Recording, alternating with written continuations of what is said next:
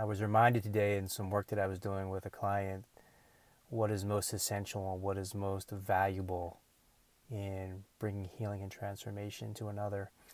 And it's not the modality that is most essential, it is the quality of presence that is most essential. And that quality of presence is transmitted through whatever modality is being utilized. The most essential component is the quality of presence, because when we bring somebody to a state of open relaxation to the intelligence of this moment, this now, and only this now, is where transformation, healing, love, freedom, inner peace, empowerment, clarity, inspiration, insight, and the magic and miraculousness of life happen. It doesn't happen anywhere else. It doesn't happen thinking about the future. It doesn't happen thinking about the past.